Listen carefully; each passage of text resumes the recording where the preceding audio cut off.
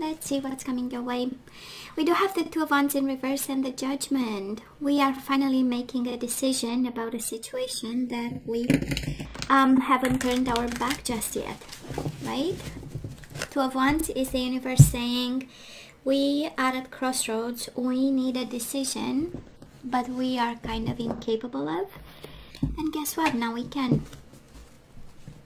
Oh, and why do we can? Why do we can? Why do we have the energy to? Because we are open to work hard. 8 of Pentacles. How come we can, right?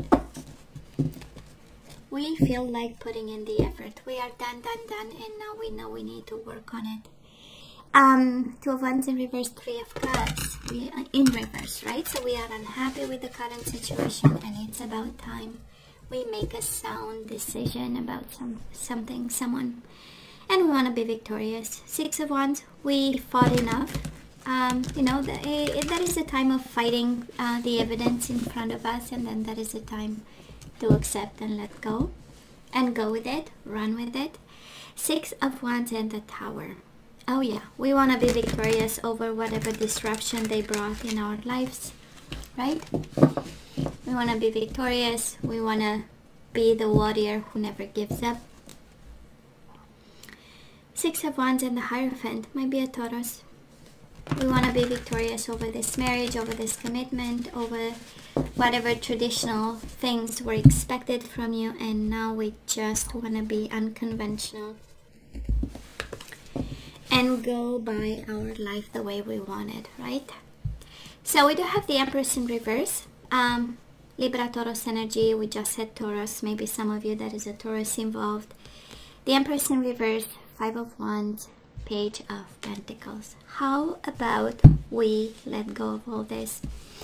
For some of you, it's a conflict you have with this person. Can be the mother of your children, the father of your children, somebody significant, important, you once had a lot of love for. And we are in the 5 of Wands, conflicted, in conflict with each other. We are no longer that generous towards each other with the Page of Pentacles in reverse, right? We kind of, you know, we got into dynamics that we are not very proud of. I feel. And the universe is kind of putting on the table saying, look, there is nothing else to give with the Empress in reverse. 5 of Wands, we are already conflicted and we have tons of conflict. And the Page of Pentacles, nobody gives up, nobody. You know, we don't extend generosity and kindness. There is no offer on the table, so why bother, right? Why bother? So Gemini, past energies on your side, the person you are dealing with, and mutual. Now let me have current energies on your side, the person you are dealing with, and mutual, and let's have the possible outcome for you, the person you are dealing with, and mutual. Bottom of the deck, 4 of Cups in reverse. Oh yeah, plus we are discontent and bored, you know. It's kind of like the full package, you know. We no longer have emotions, we are not kind to each other. Conflicted plus bored as F, right? As AF. So Gemini, in the past, I'm gonna turn this one because it's the soulmate card, is the 6 of Cups, and it's the only one I don't read in reverse with traditional decks, or you know, as I call them, the smaller decks. We do have the 8 of Cups and the 6 of Cups, and boy, there was so much love for this person, right, Gemini? 6 of Cups is body, mind, and soul energy. It's kind of a connection that withstands the test of time, but I believe either them or yourself, it was kind of an in and out, right? Even in the past, they came back to you, you went back to them because of emotions and love, reconciliation, walking away to seek God knows what, and then coming back probably for the stability that you offered, the emotions that you offered, the true love also that you offered to this person. And a sense of home with the Empress, a sense of home, a sense of abundance, a sense of love nest, right? And then boom, right? And then boom. Now this person of yours, 9 of Pentacles and the 6 of Wands in reverse. I would say focused on their stability in the past, but also kind of full of pride. Six of Wands in reverse is not a lot of effort, but a lot of pride about what they bring to the table, who they are, how grateful you should be, actually, right? And be in awe, kind of, right, with the Six of Wands, because of what they, contribute to. Nine of Pentacles, yeah, it's the single card, so maybe, they want to be single, but I mainly feel that you connected with somebody who really needed admiration, to be recognized, acknowledged, and independent in the same time, right? Nine of Pentacles, they wanted to be.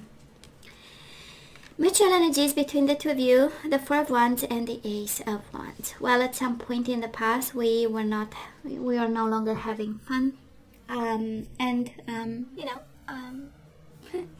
kind of hear it, and it's so not, it's something that I would say in real life, but it's like so strong, it's like shit got unstable, I don't know who this belongs to and what, but it's like shit got unstable. So, I'm picking up the energy of no longer having fun, but Four of Wands is pretty unstable, like uprooting a family that once was loving and stable, because somebody was needed a little bit of independence, maybe conflict made them a little bit come from a place of pride, a place of,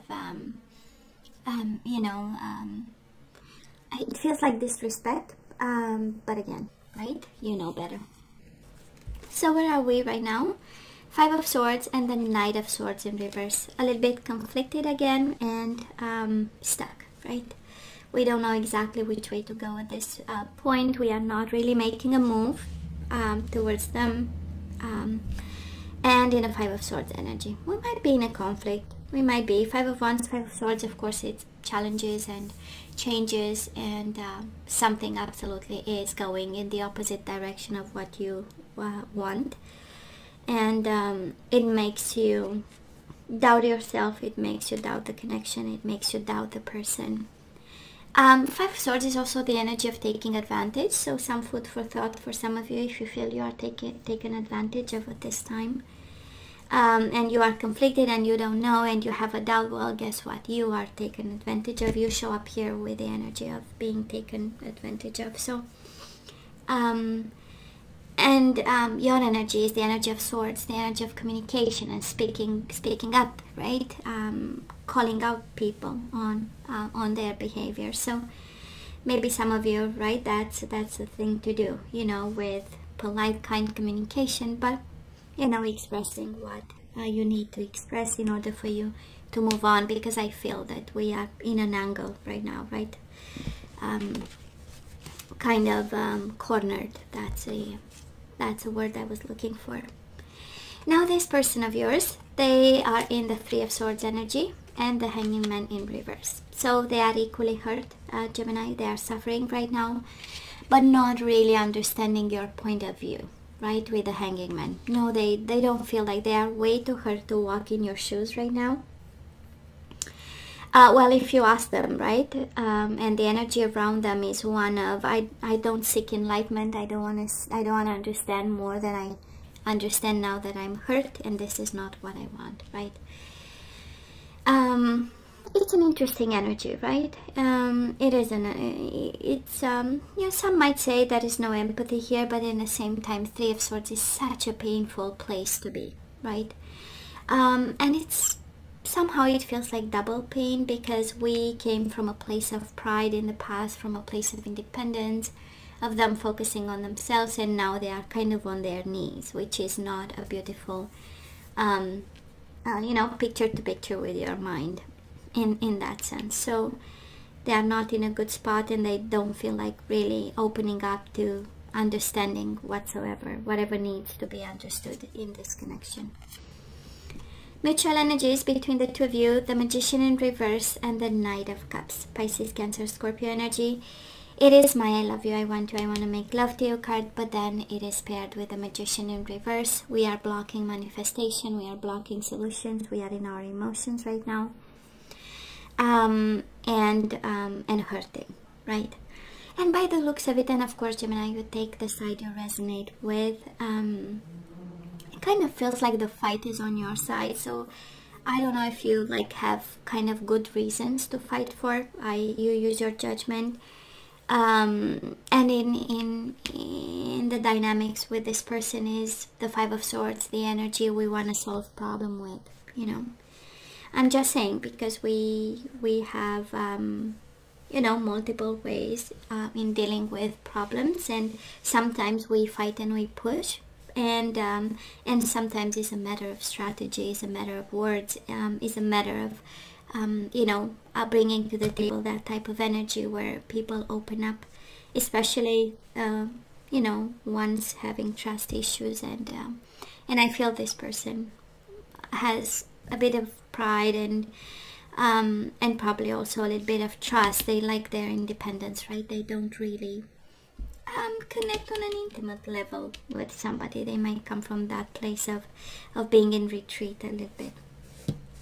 Because this connection, again, I go back to the overall energy, this connection had so much love, right? So much love, it has generosity. We are building, starting to build something, Page of Pentacles, right? We put down foundations in the past with the Four of Wands, and we were starting to build something with the Page of Pentacles, right? One brick at a time, but then we got all fights here. Now moving forward, or coming your way, Five of Wands and the Tower, some food for thought here. And I don't remember that expression about honey and bees and attracting more with honey than vinegar or something like that. That is an expression. So guess what? Five of Wands and the Tower. Let's make sure we are not going straight into a wall here. Okay. Because and for some of you, Five of Wands is very internal energy, right? So the struggle that you have within might lead you to unthinkable, right? And it's not something that we want to see coming. So the key is exactly in the same energy. The key is, once we solve the inner conflict about maybe we can avoid that energy of disruption, right?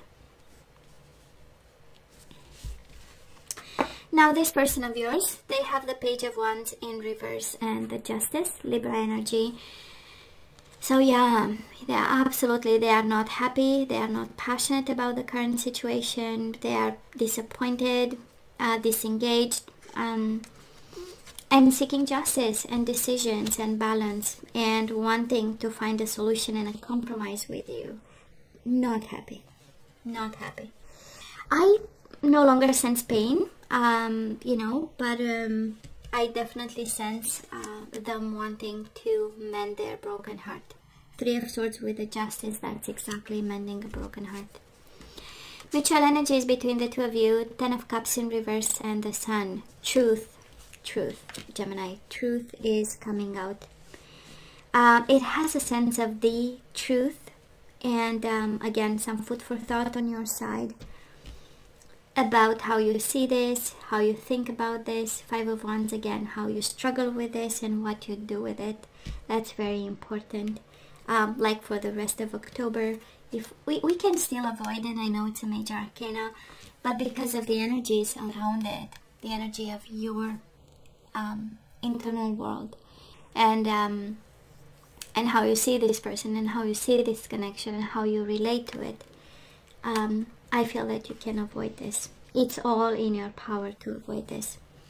And between the two of you, that is the truth being revealed. And I don't want to say an unhappy truth, because you do have the Ten of Cups in reverse with the Sun, but nonetheless the fundamental truth. That is something coming out.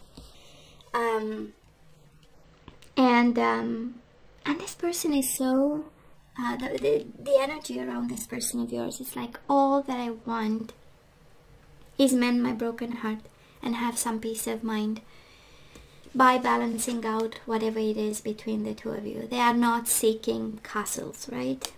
And just justice, just balance, just karma, just a sense of ease, and final decisions, a sense of clarity, right? Justice brings decisions and clarity. So yeah, now and Gemini, we don't want this connection to destroy you, right? And we don't want your beautiful mind to destroy you, because again, we go back to the mind is a tool supposed to help us. We need to control the mind. When the mind controls us and we lose control over ourselves, our life, our decision, well, that's when the trouble hits, right? So right? The mind is a tool. The mind is the tool. The mind has to be the friend. Yeah. Let's ask for some guidance. I'm not seeing love. I was thinking, should I say this or not? I'm going to say it. Of course, we have the Knight of Cups at the core of the reading. It is the energy of love. It is the energy, but it's surrounded by all kinds of distortions, and I feel it's cognitive distortions, because it's this internal world of yours and that mind that keeps you struggling with this, right? And this person they are just in pain and seeking justice. So now let's ask for some guidance. Let's see what we are supposed to do here. And we do have the abundance, which is the Empress, right? So this is all about creativity, abundance, money, focusing on your career, what makes you abundant, your mind. We do have commitment. So how about focusing on the commitment you have with this person, and the abundance and a sense of home. We have the distorted feminine. Speaking of cognitive distortions, right, and the way we see stuff, I feel that we kind of need to heal a commitment and the stability of a home with when it comes to a divine feminine here. And we have reparenting yourself. Oh, we have some therapy here. And guess what? Bottom of the deck, we do have relationship patterns. It takes strength to recognize the need for a change. I kind of feel that's a very personal, intimate change, Gemini. Reparenting yourself, it's a very deep, intimate work where we go back to the time we were a child. We identify whatever was, whatever trauma we had, whatever we didn't have, and be the parent you never had, and teach yourself the lesson that you were supposed to have them in the past. For some of you, it's all about parents and relationships. It has an energy of family and, right, the guidance for you. It has, the energy of understanding what type of relationships. It's a strong energy of how we saw our parents behaving with each other and doing love and family. Usually we reproduce this. And I feel that, your guides are asking you,